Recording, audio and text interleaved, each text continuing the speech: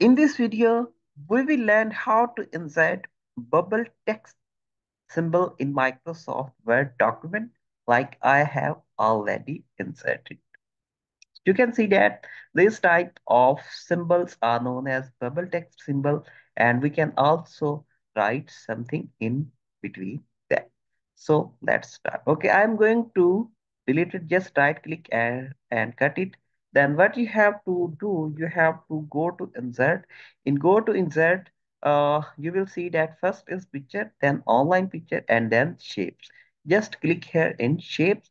In shape, in the end, you have to go to these call out sections. You can see that in call out section, like bubble, speech bubble, this is oval type of symbol. You just click it here and then draw it. You can see that I have drawn it, and you can write anything here, like you can already I have was written hi darling. Then you can write anything. I love my country. Okay, you can see that any of the text can be inserted in between these type of symbol.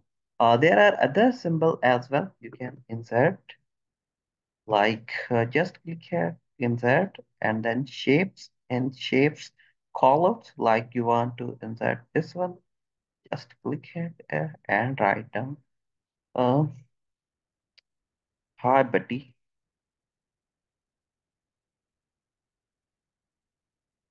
Okay, you can write any of the add any of the bubble text, and then you can add any text in between them.